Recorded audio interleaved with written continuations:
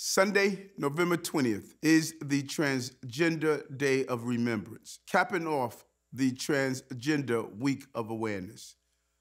For too long, our trans community has been ignored, overlooked, marginalized, and forced into the shadows.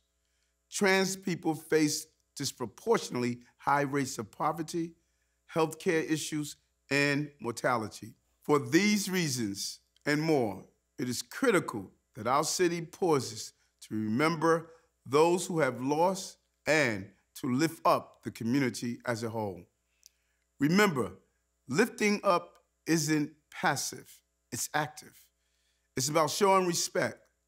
When someone tells you their pronouns, use those pronouns correctly. You can find more guidance at nyc.gov/cchr. Our city is blessed to be the birthplace of the modern LGBTQ+ rights movement. The government is a place where trans New Yorkers can be proud to be themselves. Today and every day, let us say in one voice to our transgender community: in our city, we see you, we respect you, and we stand with you always.